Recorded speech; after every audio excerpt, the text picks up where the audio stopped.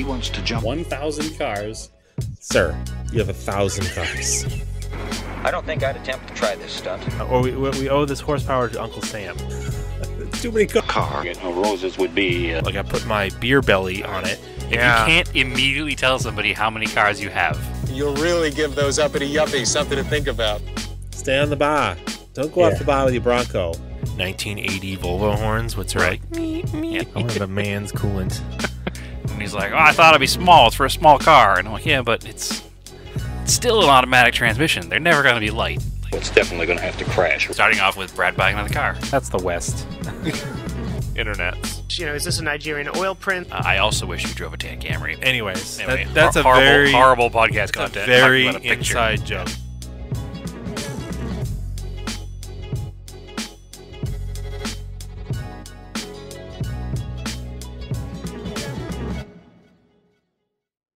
All right, welcome to Auto Off Topic. How are you, Brad?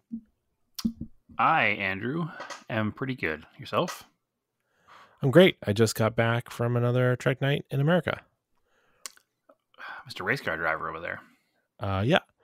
I think, the last time we missed last week. So the last time we recorded was like the day after, I think, not the night of.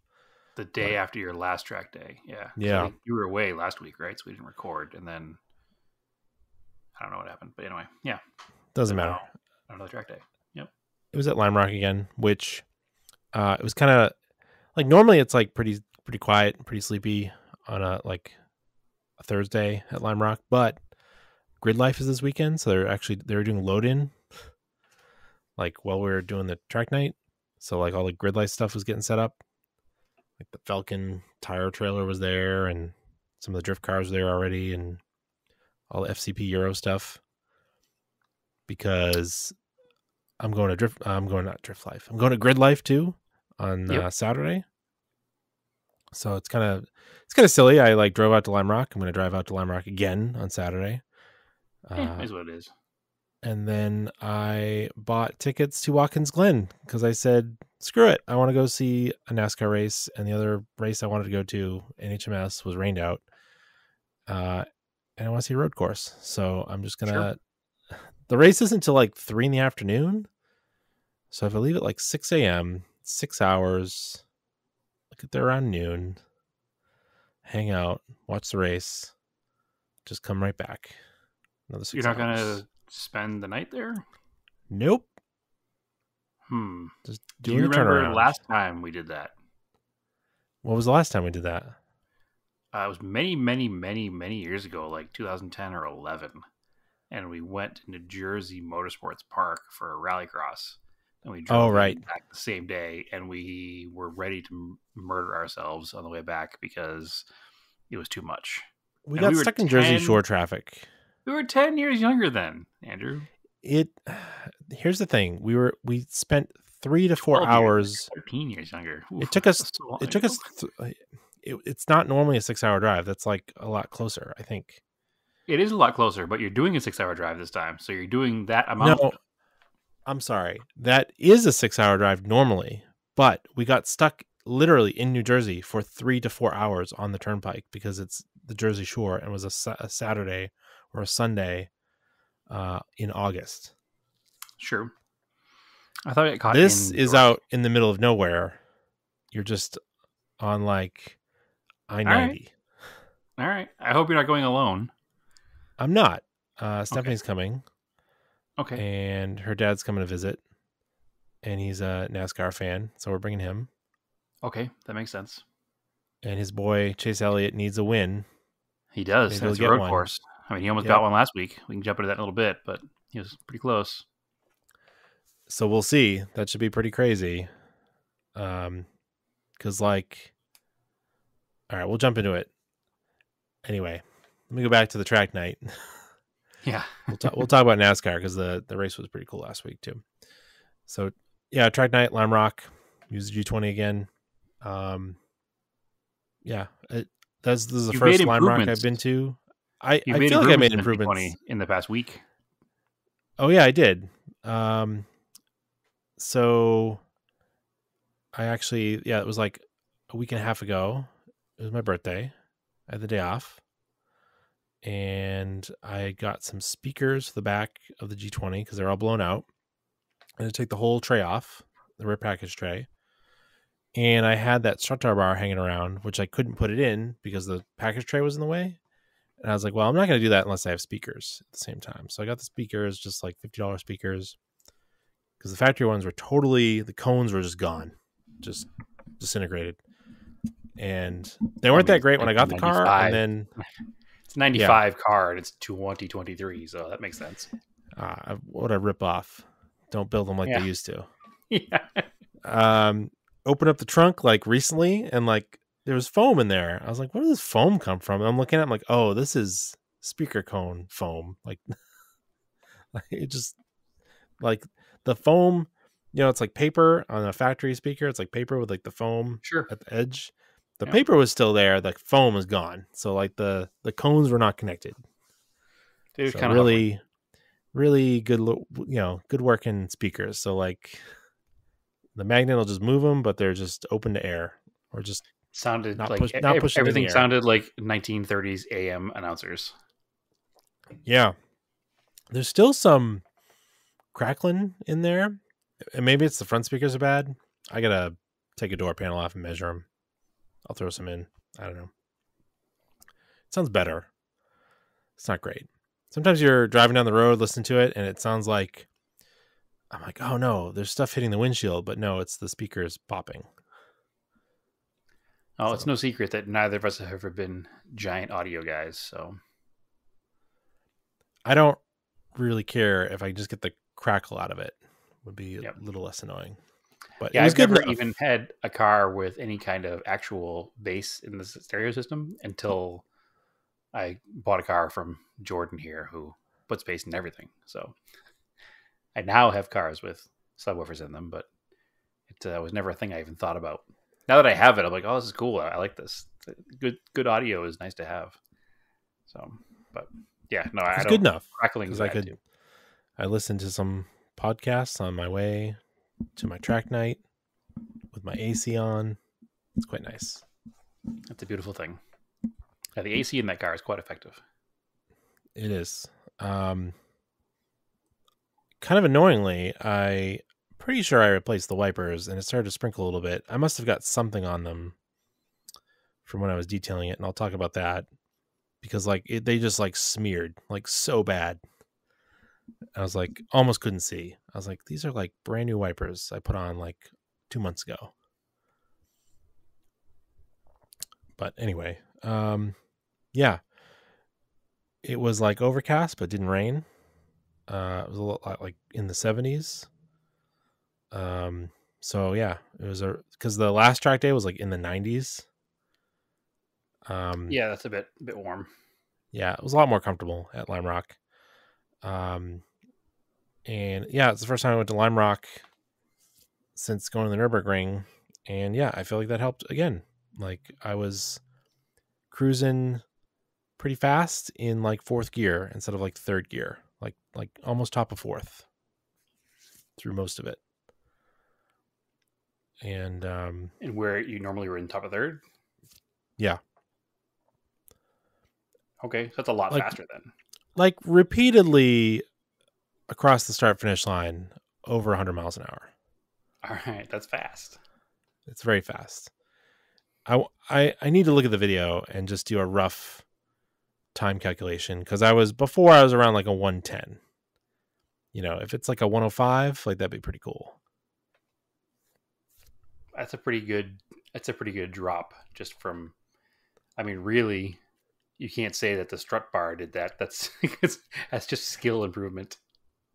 No, that's like looking for the apexes, trying to let the car track out and not turn the wheel too much and scrub speed. Just like really trying to carry momentum. I mean,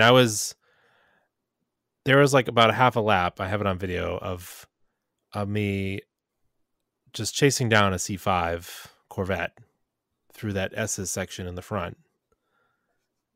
And then, of course, they blast me on the straight, but I'm like definitely catching them through the twisties. It's awesome. So That's awesome. That's a huge improvement. So it's good. It's good to hear. So much so that I seemingly used more fuel than I'm used to. And like the last session, I was going out and the gauge was starting to get really low. And I was like, well, I'm like 5 or 10 minutes into this. It's no big deal. I do it enough that if I don't get 10 minutes of a session here, I don't want to run out of gas. Yeah, that'd be annoying because there's not a gas station right there. Well, there's gas. There is one on in the paddock, premises. but it's probably like $6 a gallon. Oh, so it's normal Phoenix pricing? Yeah. But I actually, when I went to leave, I took a left out of there, and like 10 minutes away, there's a gas station. It's like closer than the other gas stations. So I was like, oh, I didn't know that. That's not too bad. So you don't have to worry about it quite as much. No. There's some road construction around there that I got to watch out for when I go back. So Saturday, I'm going to go back. I'm going to try to get the Talon out of the garage. I haven't really driven that this year. I think that'd be a cool car to take to Grid Life. Absolutely. Because I was like, oh, I don't want to drive the G20 again. It's cool, but I don't want to drive it again. Sure. And hopefully the weather's... beauty of having multiple cars is to use multiple cars. Yeah, and hopefully the weather's not too hot because the Talon definitely does not have any AC. Correct. And I'd probably have taken the not the Q45, the Galant, but I forgot to get a sticker for it. Does the Talon have one? Yeah, because I did it in October, last October, so it's valid. Yeah, I'd say it's worth the risk, except that you're on the Pike, so it's not, because you definitely get. No, it's not, because it's all state police. Yeah, definitely the Pike. And they were out tonight, so yeah, I was just like, I don't have time to get ticket, one. But it's also 2 points in your license, so it's just not worth it. Plus, the car kind of needs an alignment. I think it was whatever. I'm like, I'll just drive the Talon. I haven't driven the Talon in so long. Let's just drive it. It's like, it's got good like Grid Life vibes, right? It's low now. I got HREs on it. It's on Stance Boy wheels. It's good to go. Yeah, like nobody ever sees DSMs. I'll have so many kids coming up to me being like, what is this? If it's anything like the kids that come to me when I'm in the Eclipse, they're going to say, what is this, a Saturn? Yeah. I'm going to roll up. How do you do, fellow kids? Yeah. Hello, youth. I too am youth. Yeah. You need what's his name? The actor there. You need to put skateboard over your shoulder and Steve act Buscemi. like you belong. So, there you go, Steve Buscemi. I think the Grid Life crowd, because we've been to a Grid Life event. We went to and you've been to this one last year, right? It's a good mixed crowd. Yeah, it's a pretty good mixed crowd. It's not just kids. There's a good bunch of the God, are we middle age? I guess we're middle age. Oh, there's a good bunch of middle aged people there. I'm excited because unfortunately we missed it last year, but and all the other ones have never been in New England, so the Atlanta one was cool. Sure. But I'm like, man, this is great. Well, I like what they did with this one is that they really went for like the like 70s through like 2000s like era of cars. Okay. Because it's Grid Life Circuit Legends, so they're doing like they have a curated concourse area with all quote unquote tutor cars. But if it's anything like this, it's not nice enough. The paint's not nice enough. Yes, it is. You're killing yourself again because that car is it's not perfectly nice. Period correct car. It's not as nice as some of these cars I've seen in pictures. So it's not, but also, so I'm curious when you're there on Saturday to look at these cars up close, and I bet that up close they're some of them are probably nicer, but I bet a lot of them are no nicer than your car. So maybe.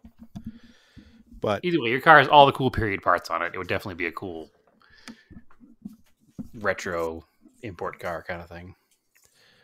So that's cool. They're doing that up on that hill that's over the front straight. Like if you're coming down the front stretch on the left side? Yeah. So if you're standing on the big hill that overlooks the S's.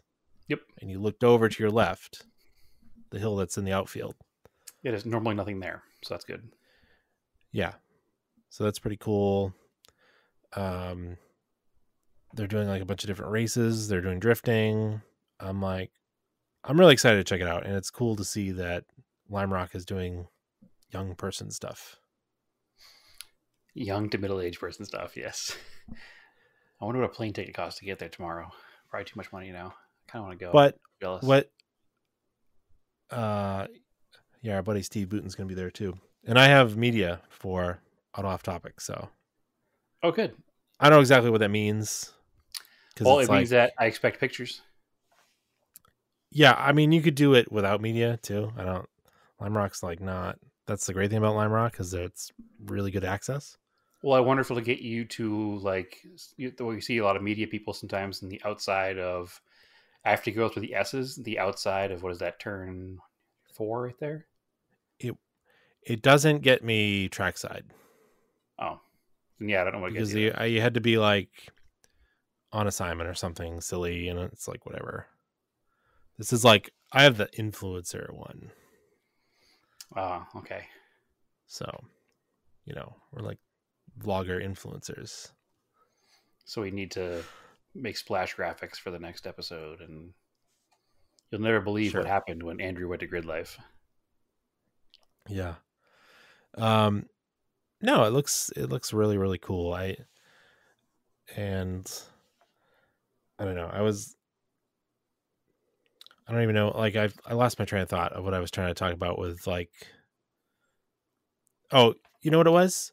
So I remember, and you'll remember this too, like the Nopi stuff, like 20 years ago, right? More than 20 years ago. Yes. It was probably like 99 to like 2005. I think it was still going on after that. Yeah, it may have. It was falling off though. But like, it's got that vibe, but with something that's like a thing I actually want to go to. It has that vibe minus the cheesiness. I think honestly, because it has the motorsport part. Yeah. And like the music stuff is also fun. Oh, that's the other crazy thing. So I don't know if you saw Grid Life's Instagram post. Apparently T-Pain went to the one that we went to in 2018 in Atlanta. Yep. And was introduced to drifting, and now he's been into drifting ever since, and he's going to be drifting Saturday at Lime Rock. Did you not know that? I did not know that T-Pain was into drifting. Okay, so when we were there in 2018, he was there as I think a guest of Killer Mike. Okay. Who was also that makes sense. Yep. And he got big into Atlanta. drifting there, and then because Killer Mike did the music at Grid Life 2018. And then he got big into drifting, and then last year there was a huge like controversy about some major drift shop that was helping him work on his car and like basically stole it and had it forever. I didn't know that. Yeah, it's a whole thing. Like he was like, listen, I haven't said anything about this. It's been like 8 months and I'm finally saying something about it because I want my car back. He has the Pickle Rick liveried S14 Nissan. Oh. So yeah, he's pretty big into this. It's definitely no secret. I'm surprised you never heard it. I don't know how that got past you. I'm not a big I don't listen to T-Pain. My wife loves T-Pain. I don't listen to T-Pain either, but I knew all this just from, I don't know, you're already failing at trying to blend in with the youth, Andrew. I don't know what's happening. You're in trouble. You're in trouble. Who is this Mr. T Panini? T. Payne? Yeah. Who T Panini on track? No, it's yeah, your influencer youth cred is going out the window. I'm going to revoke your media pass, I think. So, no, anyway, yeah, T-Pain has been in drifting for a while. There's actually some stuff on Hoonigan a while back because Hurt was helping him learn how to drift down in Florida. So apparently I think Hurt will be there tomorrow too. I don't really watch any of this YouTube stuff. I just know it ancillary from like you. Sure. Yeah, I don't watch all their YouTube stuff either. Only stuff that I know I'd be interested in. But he's a pretty. I've had the pleasure of meeting him once, and he was actually a super nice guy. So it kind of left an extra impression on me. So But anyway, yeah, no, I'm a little jealous you're going. I kind of want to go, and there's no grid life out here, so that's cool. That's a cool event. So I just looked a flight up. It's $300 round trip. I could make it there. Oh, Ryan Turek is bringing that Toyota truck that you saw at SEMA. Yeah, the Stout, the 70 or 69 Stout.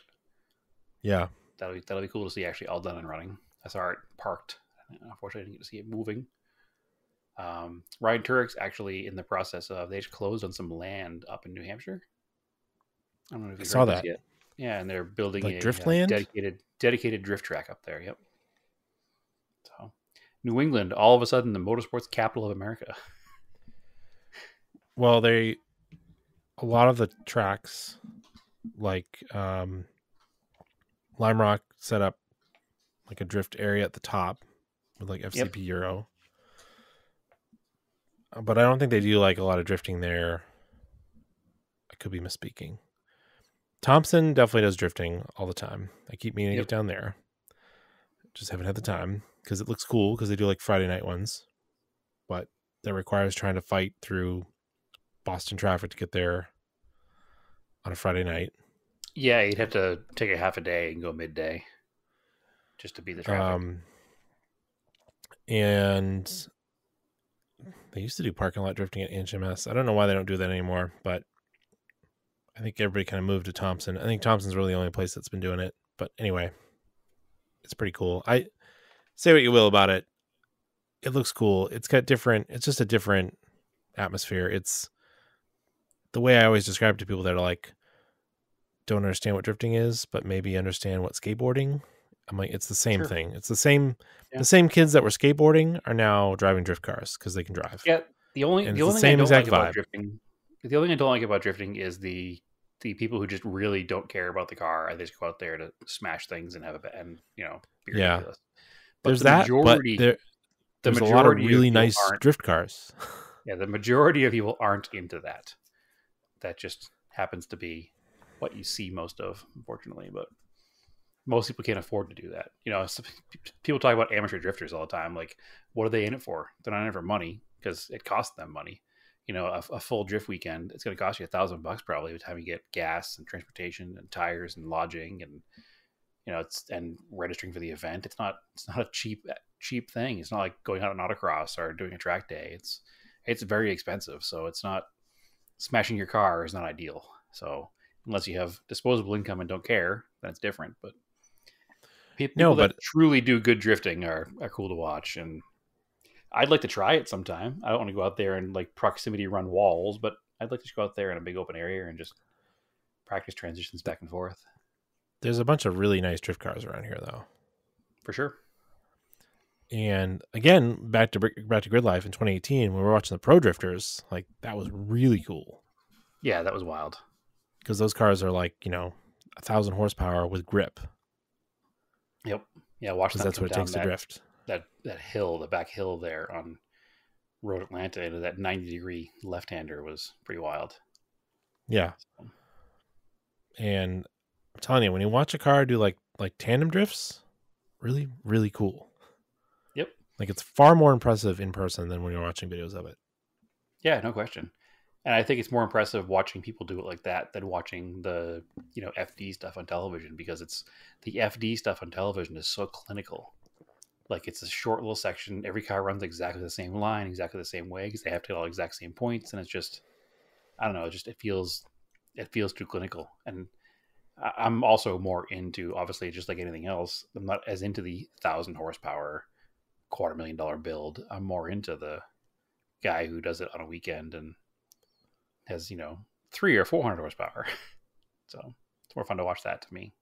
But anyway, no, again, I'm stoked you're going. I'm jealous I'm not.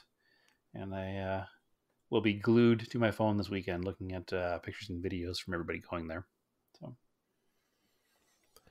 So while we're talking about motorsports, might as well talk about NASCAR. Sure. So the road course was at Indy last week. Yep. Traditionalists be damned. I enjoy it immensely. And it's fine that they don't run the Brickyard 400 anymore. Yeah, I thought they still ran it, and then this was just extra, but I guess they decided to do this instead. Yeah, last year they switched to just the road course. There's no more Brickyard. Interesting. Yeah, the traditionalists are pretty upset about it because they don't like road courses. But I don't know. I think it's cool. It's something different, and they still get to go to Indy. It's still no less legendary or important as a road course, I don't think, than as an oval, because they're not open wheel cars anyway, so it doesn't matter. It'd Oh, be I have neat a if they did question. both. Okay. Since you were at Indy, were they going in the opposite direction of the oval? On the road course, they were, yes. Okay. So the That's what oval I thought. normally goes counterclockwise, like every other oval, left-hand turns. Yes. On the road course, it goes the opposite direction, Okay. clockwise. That's what I thought. Yep. Because you were seeing them come out towards the start-finish line. I'm like, I feel like that's on the wrong side. Yes. Yep, it is. Interesting. I don't know if that's just the way the road course is laid out, or I mean, most road courses are clockwise, though, right? I'm trying to think. You run Lime Rock clockwise. Yeah, it's clockwise. Yeah, I think most road courses are clockwise. Thompson's clockwise. trying to think how NHMS they is run it. counterclockwise because you run NHMS. part of the oval. Yeah, you're right. You do. And Daytona's counterclockwise. Yep. No. Yes, it is.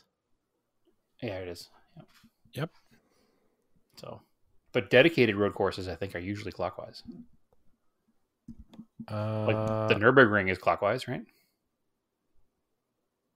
No, it's counterclockwise.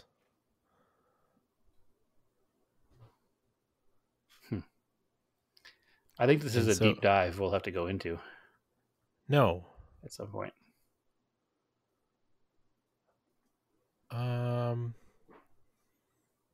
No, it's clockwise. Sorry.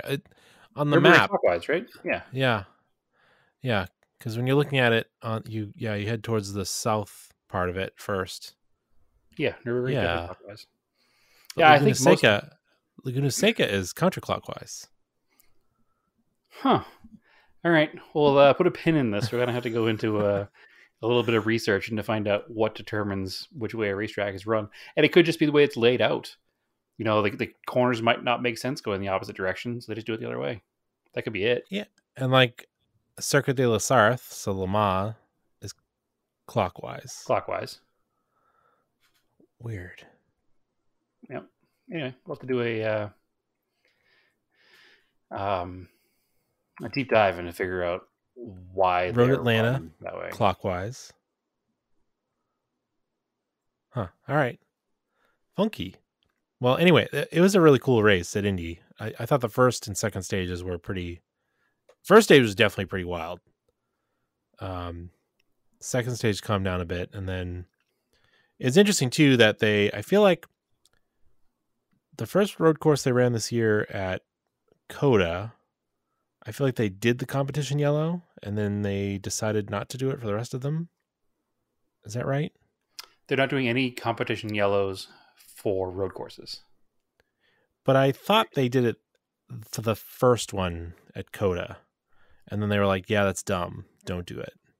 Yeah, I don't remember if they did COTA or not, but I know that what I've noticed as at this year, they haven't done so end of stage breaks and no competition yellows in the beginning, and then no stage break yellows. So every stage, just the race keeps going, regardless of the stage ending or not. In fact, so this race here, so there was talk of them not doing the road course at Indy this year because last year was such a crash fest.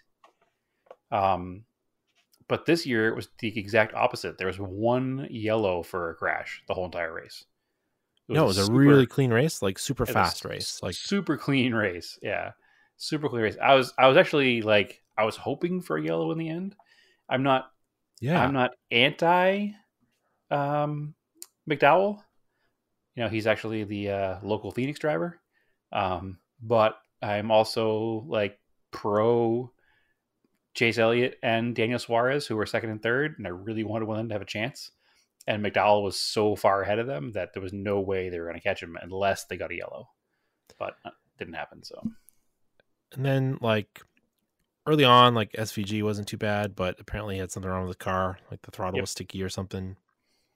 Yeah, he definitely was not wasn't the force to be reckoned with like he was at Chicago.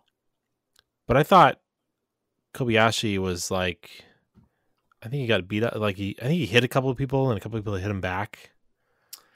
So one thing that turned around seemed a to bit. be happening was that the guest drivers, the ones who were not NASCAR drivers, if they got a little bit aggressive, the NASCAR drivers were like, all right, Just, like, that's how we're going to stomping play it. Forget about it. You're all done. Kobayashi was fast, but he had a couple of, I think I can remember 2 moments he had going into turn 1 where he just did not get A bunch of rode people down had enough. turn 1 issues. Yeah, well, much less than last year. He had a couple issues in turn 1 where he couldn't get woed down enough, and he hit a couple drivers, and the retaliation came swift and quick. And I think he finished like 33rd or 34th, unfortunately. But the Toyota he was driving, he had the GR Racing North America livery Toyota, and it was a really good looking race car out there. So it was neat to see. But I think he's run NASCAR before, Yeah, somewhere. But so that was cool to see. And there was another driver from touring cars who just kind of was mid to back of the pack all day. I don't remember what it was. So yeah, the guest hot shoe drivers weren't really as I don't want to say impressive, but they didn't really. Oh, Jensen Button was there too. yep. I think he finished. I was really pulling for Suarez because he had the pole. His car was super fast at the beginning. Yep. But yeah, he got screwed a little bit in the pits. Yeah, he drove over the airline. Yeah, he drove over it and stopped the car right on top of the airline. So when the tire changer went from right to left, he had to back the car up over the airline, unfortunately, which, that those extra 10 seconds that takes are enough to take you right out of contention, especially if there's no yellows. Like I said, I really want to see Elliott get in the playoffs, and I'd really like to see Suarez, win the race, but unfortunately it didn't happen. Actually, right now, so it's Suarez like in the playoffs as well too. So I guess like McDowell was a spoiler a bit. Like he was. There's 3 more regular season races, 3 or 2, maybe 3, maybe 2. So it put Suarez closer to getting to the playoffs. Yes, bumped Bubba Wallace down because he was just trying to hold on apparently during this race and just not lose points. Like, yeah, just he's maintain. not a great road course racer, self-admittedly to himself. Which is funny because the first time I heard of him, they were at like Road America in like a Busch Series race in the rain. Yep. And he was doing pretty good running in front of everyone, but just getting really sideways. Good against against the next tier down of drivers. Maybe not quite there with the NASCAR guys, the Cup car guys. So Bubba and Daniel are on either side of the cut line. Yeah. So you have Bubba's in I guess 16th. Yeah, 16th and 17th.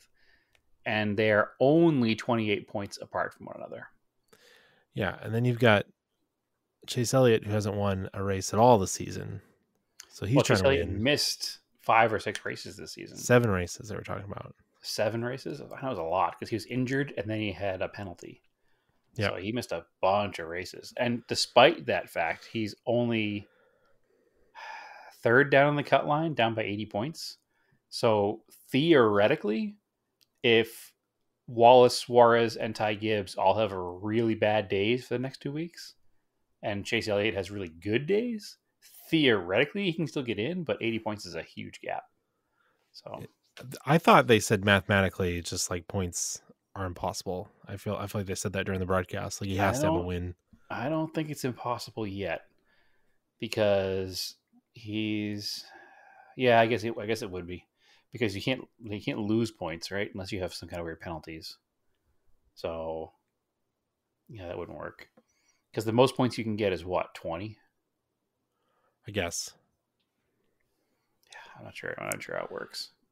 It must be 2 or 3 more races left. Because they've had 14 winners. So do they do like a bracket of 16? I don't know how the playoffs work. It's a bracket of 16, yep. And they said SVG is not eligible. Correct, because he's not a regular driver. Yep. You have to run, I forget how many races in order to be there. So, So they must do. So it must be because if there's 13 eligible drivers, it must be like 2 more races.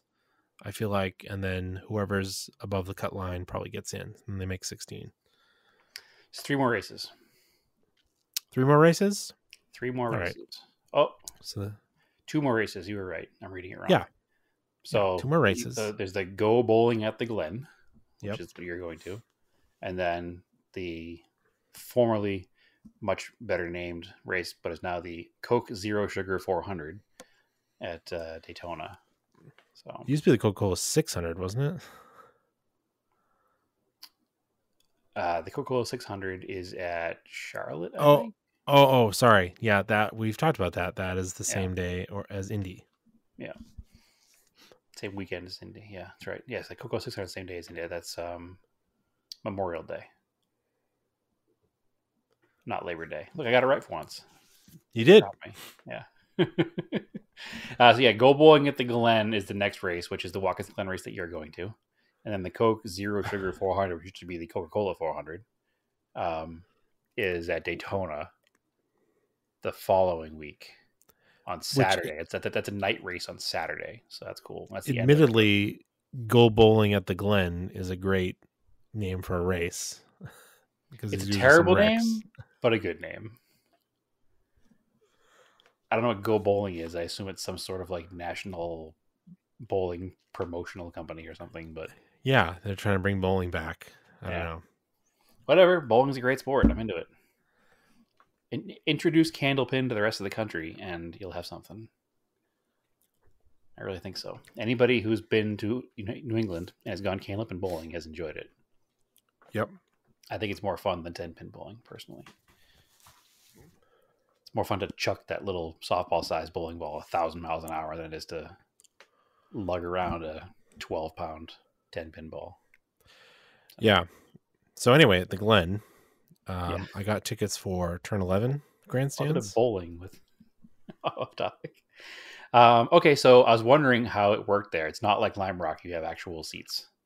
You can get general admission that have no assigned seats, Okay, but you can also buy seats and still walk around. So I was like, why don't I buy some seats? These are Turn 11, so it's the turn right before start finish. So hopefully there's action there. But I also intend to walk around a bit and check it out because I've never been there before. It'll be neat to see. I've never been to a NASCAR road race event, so that'll be. No, I have not. I have not done that. So Yeah. Yeah. Wait, both of us have talked about going to Watkins Glen since we started this podcast, or since before we started this podcast. I know, and I was just like, you know what, I'm doing it, and Yeah. I Did it? bought some tickets, and we're doing it. Yeah, and it worked the out track that- map has 0 like spectator spots around like half the track. So I wonder how much of that you can walk. I don't know. We'll find out. Yeah.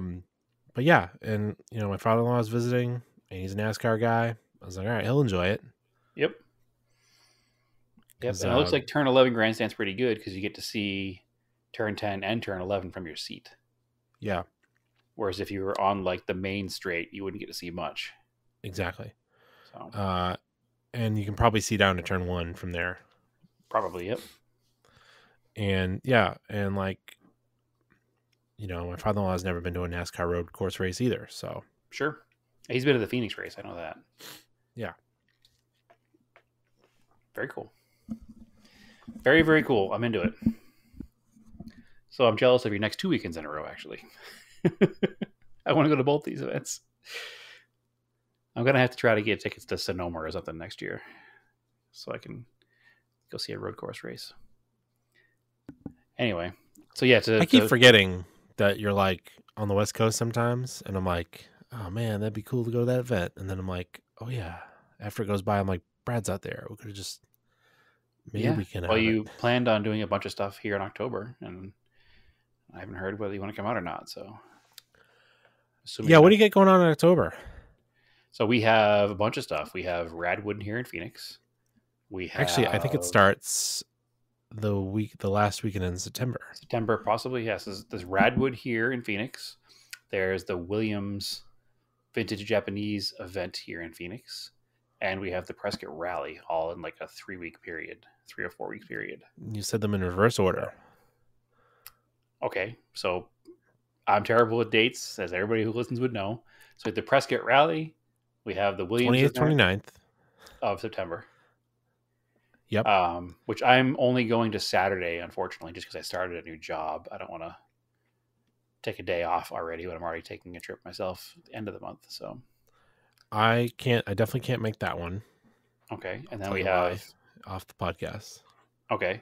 And then we have Williams. Oh, I don't even know. I should probably get these dates right. Yeah, it's Williams, I think, is the following weekend. I've been looking it up. But I'll let you look it up. Why don't you look it up real fast? So it's the Williams. It's the same weekend, unfortunately, as Japanese Classic Car Show Yep. in Long Beach. So it's October 6th and 7th. Been to that a couple times now, luckily. So I would rather see the Williams show. There's a good reason for it. The event is the same weekend every year in Williams. Williams is this tiny little sleepy town in northern Arizona that's up in the woods along the original Route 66. It was actually the last town to be bypassed on Route 66. So it has that going. So this is Radiator Springs. It's 100% Radiator Springs. It has all the little tchotchke shops and the diners and all of the, 30s, 40s, 50s Americana in this little town. And we take it over every year as the, JDM Classic. There's other car shows up there during the year. They have like a hot rod day and a muscle car day and all this kind of stuff up there. So it's the same weekend every single year and they don't change it. And they have all their sponsors in the town. Everybody supports it, and they shut down all the parking downtown for the old cars. So they couldn't change the weekend. So when JCCS announced their date as the same date, the organizers of both events are actually friendly, and they had a conversation. And the reason JCCS changed their date was because the town of Long Beach was like, "No, this is the date you can have. Take it or leave it." So unfortunately, it's just the way it's going to be this year. Next year, it won't be the same way again. So. The only thing that's making me a little bit nervous about it is I don't know if it's going to affect attendance at the Arizona show or not, because JCCS is obviously a larger event. I just think that it might affect it a little bit. But anyway, so yeah. Were you getting people from California? We're not getting that many people from California. We do get some. People come from as far as Oregon to go to the Williams show. But a lot of people that are here go to JCCS every year. So, and I know for a fact of at least 3 people who normally go to Williams who aren't going to be there because they're going to be at JCCS. So, honestly, JCCS was cool. Yep. But I wouldn't rush back for another year. Well, if you're the person who has the car in the show and has a car in the show every year, the year you went, the first year was a little bit different. I think last year was a little bit better with the grass event versus the concrete event. I know, but even with you had the car in the show, that was a weird year. But it was still a good show. Yeah, it was a great show. That was a weird year. Even if we had a car in the show this past year, yeah, cool. It was a cool show. I'd rather do something else. Personally, 100%. I'd rather experience a different show. Sure. I enjoy the show, and I go because it's not a super far drive, and it's one of the best places to see old Japanese cars. But absolutely. And I'm not saying it's a bad show, but I would do something else. I'm going to support Greg and Becky in their local show here in Williams, which I would pretty confidently say is probably the second largest all vintage Japanese show in the country that I know of anyway. It's a great time, and it's for a good cause, so I'm going to go to that. So. That's all there is to it. Plus, I can bring multiple cars to this if I have multiple drivers. So I will, because why not, right? So I'm definitely going to that. The same weekend as all that is also, I guess, the Hot Wheels convention in California, which a lot of the guys who are into old Japanese cars are also big Hot Wheels nerds. And that's why some of the people who go to both shows usually are going to JCCS, because it's also the same weekend as the Hot Wheels convention. All right. Yeah, whatever. Again, to each their own. I'm a giant diecast nerd. I don't think I'm quite at the level of going to the diecast convention, but I've been told it's a great time. So maybe some year I will. If it's BCCS again. Hot Wheels convention or a Diecast convention? It is a Hot Wheels convention. It's put on by Mattel. Yeah, I don't want to go to that. Yeah. I go to no, seriously, I go to a Hot Wheels convention. I go to a Diecast convention. I'm not interested in just an exclusive Hot Wheels convention. So I had that same thought, but I guess there are lots of vendors and stuff that have everything. So anyway, it is what it is. I probably will never go to the Hot Wheels convention, but if I'm ever there at the same time, maybe I'll go check it out. But I'm not going to go there for my destination. So listen, I'm not shaming anybody who does. If that's your thing, that's your thing. It's just not my thing. I am. So yeah. Well, you can be mad at Andrew, not me. So anyway, but yeah, all those things are the same weekend, which kind of stinks. So anyway, moving on from events. Oh, and then Radwood's the following weekend. I think the following weekend, yeah. Which they didn't really announce a location yet officially. If you know, you can tell me in secret. No, I think we can say it's going to be at the other Rad Ford. Oh, so racetrack? The race school, yep. At a racetrack. That would make sense to have a race school.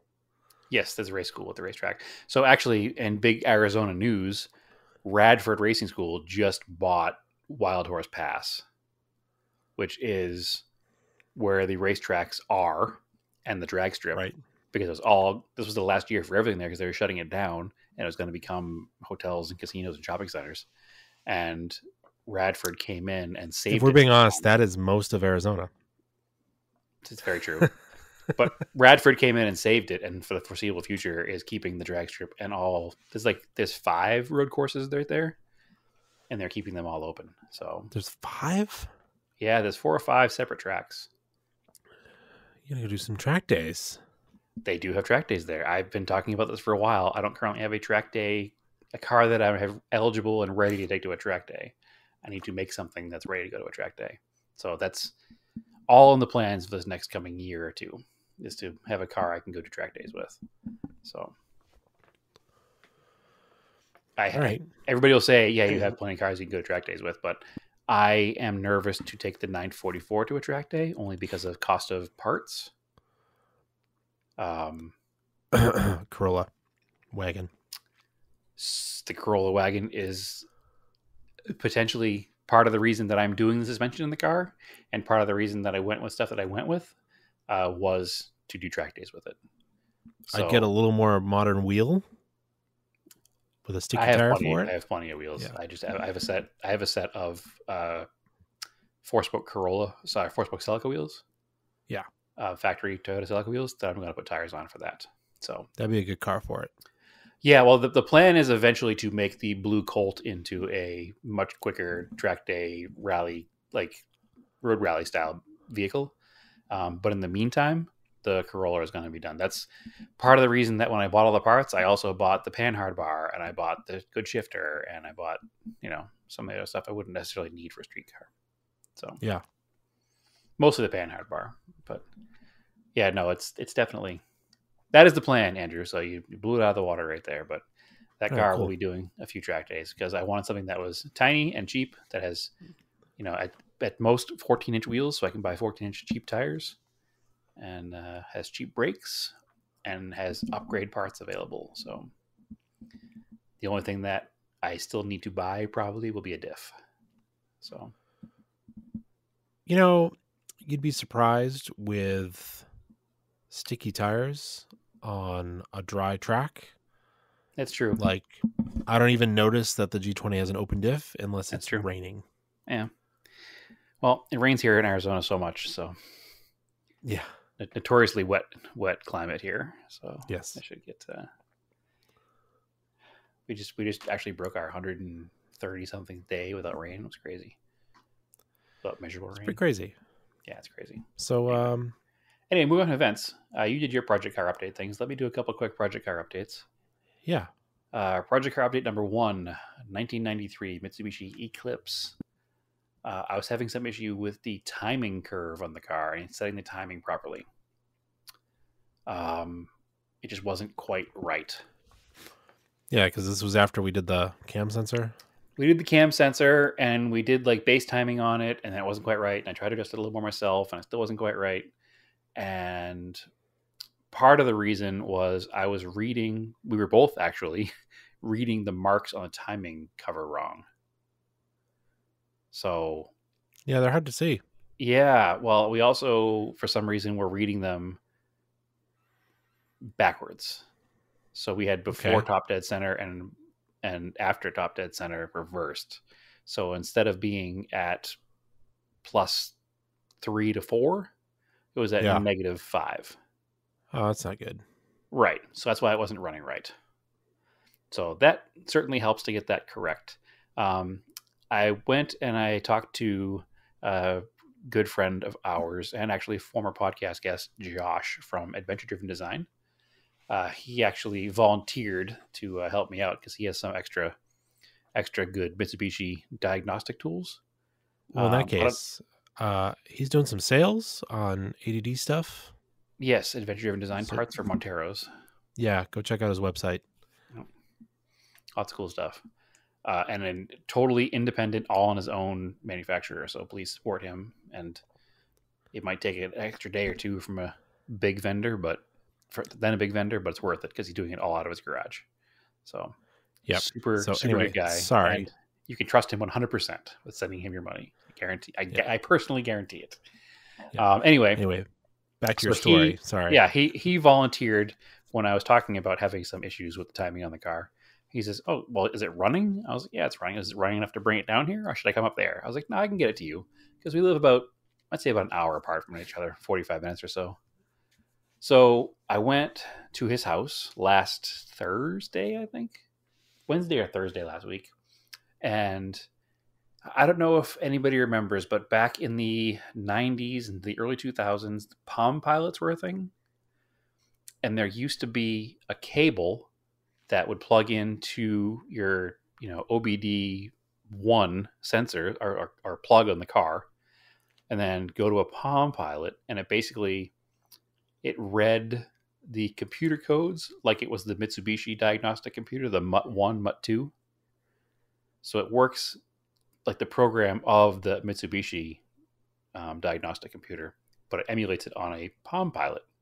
Well, obviously, Palm Pilots haven't been around for quite a long time. So he has a computer program that emulates a Palm Pilot, actually looks like a Palm Pilot on your computer screen, and plugs into the onboard diagnostic port of the Eclipse.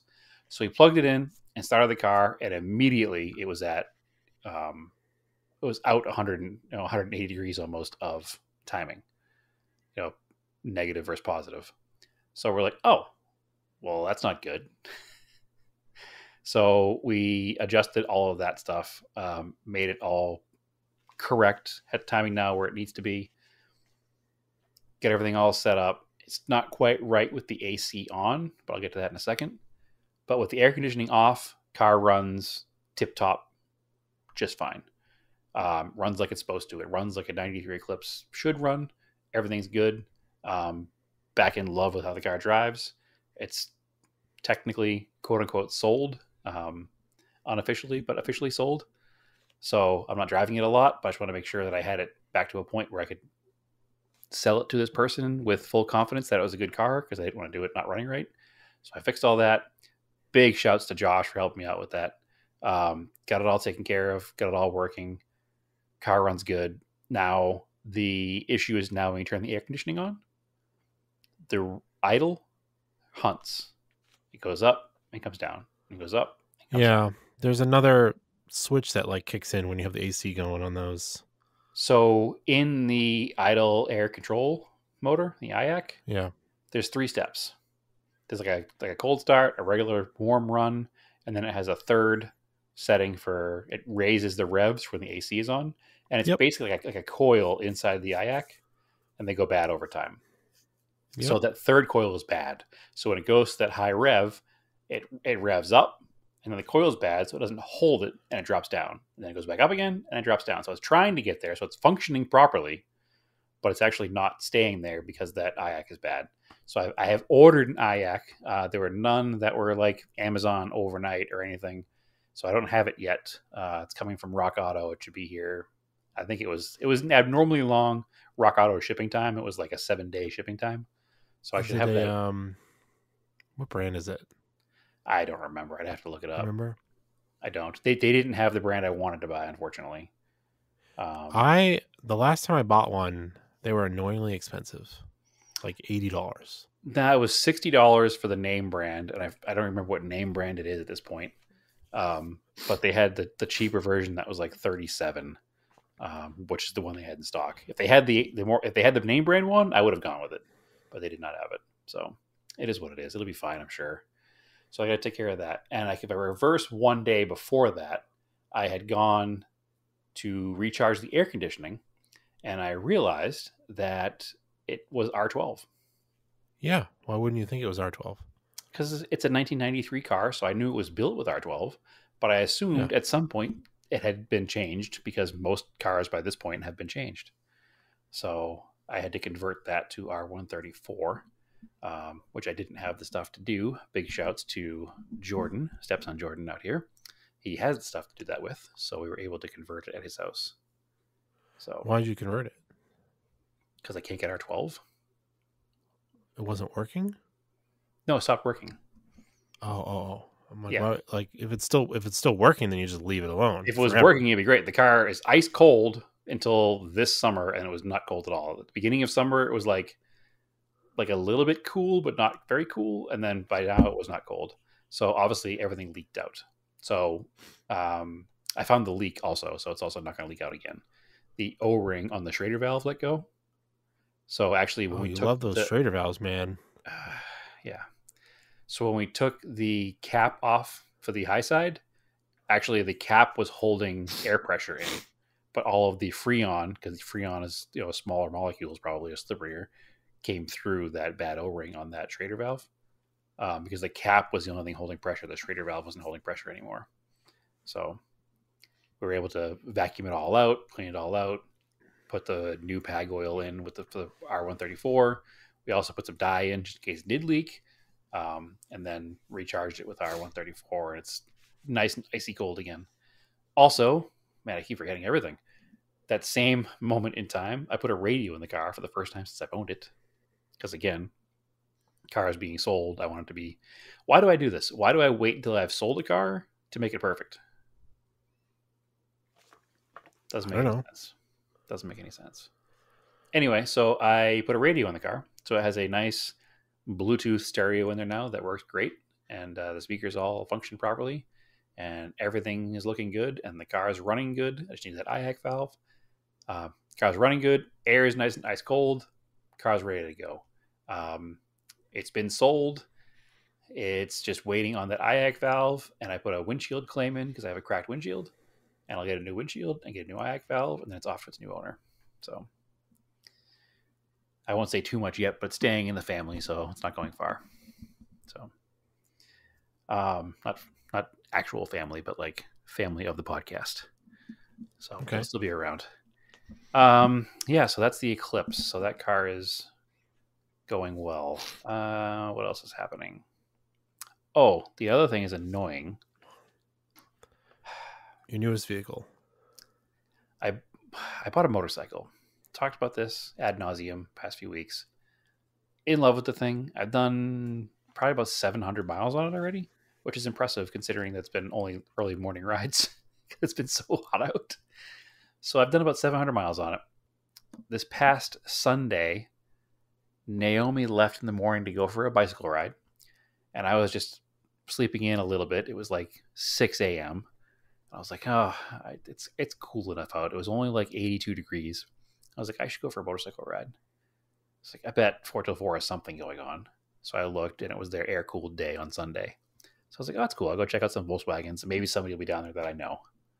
So I rode down to 4 till 4, and I ran into a kid I know. Actually, I'll give him a quick shout-out. He's a pretty good photographer. He goes on Instagram as Spiffy. So he's SIPPPFFY.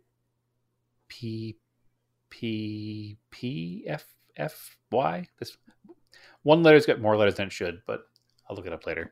I ran into him down there with his FB RX-7, and he was down there taking pictures of the air-cooleds. So I chatted with him for a while. So I wound up being there later than I wanted to be. It was much later than planned time of being down there, grabbing a coffee, drinking coffee, and leaving. So I talked to him for solid 45 minutes or so, then went, got a coffee, sat down, drank a coffee, went back to the motorcycle, and it wouldn't start. Now, Sure. I bought a 2022 motorcycle because I just wanted a reliable motorcycle. I didn't want another project vehicle. I wanted something I could get in, it's fuel injected, or get on, it's fuel injected, and go. Wouldn't start. All right, this is annoying. So cranking it. Finally, it starts. Oh, great, it started. Sitting there idling. I'm putting my riding jacket on, put my helmet on. It sputters and dies. Huh, annoying. Got to crank it over again. Won't start. Just cranks. God damn it. So I turn the key off. I turn the key on. Now, normally when you turn the key on, you hear the fuel pump prime. I don't hear a fuel pump prime. I'm like, that's not good. Turn the key off. Turn the key on. No fuel pump prime. I do this like a dozen times. And I hit the fuel pump prime. I'm like, oh, great, there's a fuel pump. I'm going to prime it. I'm going to get out of here. I'm going to ride home and figure it out. Get it running. It's running long enough to die again. Fuck. All right, now what to do? So I'm sitting down there, and I'm getting frustrated, and I'm looking on the internet, and a common issue with these is the fuel pump relay goes bad.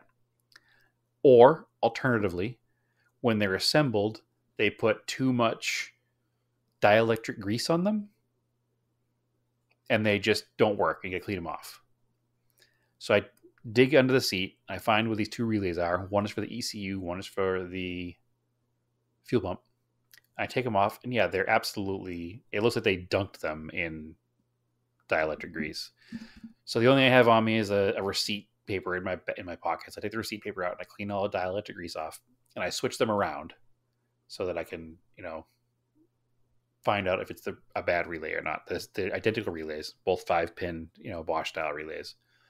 So I switch them around, and I turn the key on. No fuel pump. Okay, well, that wasn't my problem. I put my hand on the relays, and I turn them on. Sorry, I didn't do this yet. So now I'm frustrated. Play a little more. I get started again. Perfect. I'm going to try to get home. I made it about a block and died again. Great. So I called Naomi, who's now home from her ride, and I was like, hey, would you mind coming down here with the car?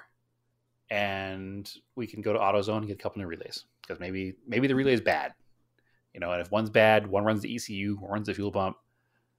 If I switch them around, I'm sure with that ECU, it's not going to run either. So we go, and I go buy 2 relays at AutoZone. They're like $6, whatever. We come back, put the relays in, bike doesn't start. So now I'm like, well, the only thing left is a fuel pump. That's all there is to it. It's the only thing it can be is a fuel pump, because everything else is, it's fine. So Or it's got bad gas. Yeah, probably something in the gas tank is my guess. Clogged the fuel pump up and burnt it out, maybe. I don't know. I'm incredibly frustrated because, again, I bought this 2022 motorcycle to have no issues. So I get the bike back. Thankfully, Jordan happened to be moving the same day, and he wasn't terribly far away, and he already had a borrowed trailer and a borrowed truck, and the trailer had nothing on it at the time. So he came by and rescued me, picked the bike up with the trailer, brought the bike back to my house. I called the local Royal Enfield dealer on Tuesday when they opened and made an appointment for Thursday, today, to have it fixed. So I was going to borrow my neighbor's trailer, who has a motorcycle trailer, and bring it over to the dealership. In the interim, I was on the internet reading about other people who had the same issue. And there is a known issue with these, and it is a warranty claim. But I was reading, and there are 2 local owners. One whose bike is currently at the same dealer I was going to, because there's only 2 dealers in town. And one whose bike was there. The one whose bike is there, his bike has been there for 3 months. The one whose bike was there, his bike was there for 5 months. What? And they gave him the runaround, and they tried to charge both of them and say that they burnt out the fuel pump by having sediment in the tank. And they how do you almost $1,000. So, excuse me, what? Yeah, it became a huge fight between for them a and motorcycle the dealer. fuel tank. Yes, for a fuel pump on a motorcycle is $1,000. $1,000, yeah, 900 and something bucks. So I What? wound up messaging these guys on the internet from the local owners group, and they're both like, "Yeah, don't bring your motorcycle to the dealer because it's going to be nothing but a headache, and the part is available online. They're going to fight back and forth with you because they have to call Royal Enfield and they have to get the repair approved, and then they're really slow at it and they don't care about you at all because you're there on a $5,000 motorcycle, and it just becomes a whole thing." He's like, and then the guy whose bike was there for 5 months said, and then all of a sudden the part was on back order. And the other guy's like, yeah, it was literally just last week they finally said, all right, Enfield's going to cover it, but the part's on back order till no release date. I was like, all right, well, this sounds annoying. I don't want to even deal with that. Why wouldn't you just, okay. Because now I'm going to have to bring the bike there in a trailer, and if it's going to be there for even more than like a few days, I'm going to get mad and go pick it up on a trailer again. Yeah. Okay, these other people. Yes. Are they charging them storage? I don't understand. They're not charging them storage. They just don't care about their bikes. I would just pick the bike up and fix it myself. I don't understand. Both of them suffered from having more than one bike, and it's summertime in Arizona. So they weren't as concerned about it. But because to me, that's like, all right, I don't care that much about being covered in warranty. I'll just fix it myself because it's less than $100. Correct. So it's not like the thing needs a new engine. Correct. So this is what my decision was yesterday after talking to these guys. I was like, I'm not even going to annoy myself with this process because I just know it's going to be frustrating, and I'm going to have to trailer the bike there and then go back and trailer it back, and it's going to be a whole thing because it's going to be in pieces during their diagnostic, and they're going to try charging your diagnostic fee, and it's going to be $150 diagnostic fee or something ridiculous like that. So I'm not even going to bring it to them. I'm just going to do it myself. So I did a quick look up online just to make sure it wasn't something more complicated than I thought it was, and it's not. It's literally the seat comes off, which comes off with the key. There's two 10mm bolts to hold the gas tank on. There's one plastic fuel line fitting, and then there's two evap hoses that aren't even clamped on. Plastic fuel line fittings. Dude, it's the same fitting as the Mercor. I was looking at it, actually. Yeah, but you know a guy now. I know a guy, yeah. Also, I'm not going to break this one. It's not 35 years old. So anyway, it's literally maybe a 10-minute process to take the tank off. It's not a big deal. It'll take more time to siphon the gas out of it because, of course, it has a full tank. So where was I with that? So anyway, I looked online. There's a couple places have the part. It's a Royal Enfield. It's built in India. Most of the parts are out of India. So most of them were like, well, the part will be there September 1st. Now, that's 2 weeks away. That's not acceptable to me either right now. I just want it back. I want it to put together. So I did a little more researching, and I found out what the actual part number for the fuel pump inside the assembly is. Because you can split the assembly really easily. In fact, you're supposed to split it in order to change the filter. But Royal Enfield doesn't sell just the internal pump. They sell the whole external, assembly with the pump inside of it. So I did a little more digging, and I found the number of the actual fuel pump. And then I found a company out of Poland that does upgraded ones that last longer and run cooler to replace your stock Enfield one with. And the stock Enfield one is like $80 with the whole housing. And this upgraded better pump is only $40. And it comes with a new filter element. So, and it's out of Poland, so it'll be here next week instead of 2 weeks. So, win-win. That should be here. It's a direct fit. There's no fiddling around with it. You just put it in, plug it in. I was looking at reviews of it. It's fine. So that's going to happen. So the side story with this whole debacle is I'd asked my neighbor if I could use their motorcycle trailer. And she said, absolutely. It's kind of buried. I'll have to get it out of the yard. I was like, all right, well, I apologize if you want to do it. She's like, no, not a big deal. I'll get it out. I was like, okay, she does have a broken board on it because it's not really a motorcycle trailer. It's like a utility trailer. One of those Home Depot ones. It's like I think 5x8 with the wooden slat floors. And one of the boards is broken. It's not going to affect my using it to bring the motorcycle to the dealer. So I'm like, whatever, no big deal. I was like, but as thanks for using the trailer and your efforts for taking it out of the backyard, I'll replace that wooden board for you. It's just a standard 8-foot long by 5-inch wide piece of wood, 1 by 5 by 8 feet. So I went out and bought a board, and I'm not using the trailer now, but she already dug it out. And I was like, well, you dug it out. I'm going to put a board on it for you anyway, because you didn't have to dig it out in the middle of the summer heat for me not to use it, for me not to replace the board. So I went out and I got a board, and I got the hardware to attach it with. Now the problem is it's an 8-foot long board, and it goes into 2 C channels on either end. So you can't just slot it in the middle. You have to like bend the board to get it inside. So of course, I was doing that actually just before recording tonight. And I put a floor jack under the trailer so I could lift the jack up and then slide one end of the board under the C channel and then stand on the other end of the board to bend the wood to get it into the C channel. And of course it snapped. So you can't bend it far enough to get it in the C channel at either end. Yeah, soak it with water. Apparently you got to soak it with water. Yeah. Also, I noticed that all the other boards are cut short on both ends, and they don't actually touch each end. So they're not quite 8 feet. So I'll probably have to do both things. I go buy another board. Thankfully, they're only $9.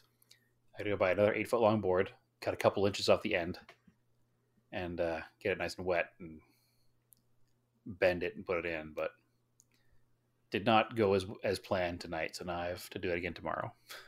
But live and learn, right? I'm not a woodworking guy. I don't know any better. But anyway, see, the motorcycle is dead in the yard. I'm going to put the cover over it and just forget about it till the part comes in. And things dead in the yard. Things dead in the yard is just my lifestyle, Hopefully the fuel pump just fixes the problem and there's no issues. If it doesn't, I'm just going to be frustrated, and I'll probably wind up selling the thing and buying something different. Who knows? We'll see. I do like the bike and I want to use it. I'm frustrated by this whole thing. And it seems to be like there's a known problem with one particular run of 22s, and I happen to have one of them. So it did stall on me on the way home once earlier in the week and wouldn't fire right back up. So I assumed that was probably this problem starting. I didn't realize it. And I thought it was weird that it stalled. And I was like, that's annoying. I'll keep an eye on that. Well, unfortunately, keeping an eye on it was the next ride. So it turned into a 2-hour ride, turned into a 6 or 7 hour ordeal, waiting for Jordan to get there with the trailer and the whole thing. And thankfully, though, I broke down next to a taco shop that had margaritas. And there you go. $2 street tacos. So we made the best. Granted, that's every block in Arizona, so not in Scottsdale. It's getting $2 tacos in Scottsdale is a challenge because Scottsdale is a little too fancy for that. But it was a very authentic taco shop. They even had the meat sitting there just rotating on a spit, and they shaved it off to put in your taco. So it's quite legit. So made up for the annoyingness by eating tacos. So and obviously a big shout out to Naomi for coming saving me, and for stepson Jordan for coming down and saving me with a trailer, and him coming with his wife and the kids and nobody complaining and just helping me out. So good stuff. So those are my project updates this week. Been an annoying week. I think that's all we got. The Eclipse is better, so that's all that matters. Yeah. So all right, cool. All right. So, Auto Off Topic Podcast on Facebook, Auto Off Topic on Instagram, Scale Autocast. I've been putting some stuff on there. I've been trying to do some videos. I saw you did a couple of reels. I've added a couple of pictures the past couple of days. Yeah. I keep posting it in my stories on my page and reminding people we have it. We've got actually a few followers from that in the past couple of days, so that's good. Trying to build that page up a little bit. So, and follow me, Race and Anger, on Instagram, and still trying to make Threads a thing, but who knows? Anyway, where can they find you, Brad? Listen, Threads is going more positive than Twitter, right? Excuse me, X. It sure is. I have not joined Threads yet, but they can find me, of course, on Scale Autocast and on Auto Off Topic, where we need to post more there on Instagram, and my personal Instagram of TSISS350, where I am probably most active. All right, cool. As always, keep your cars analog and aim for the roses.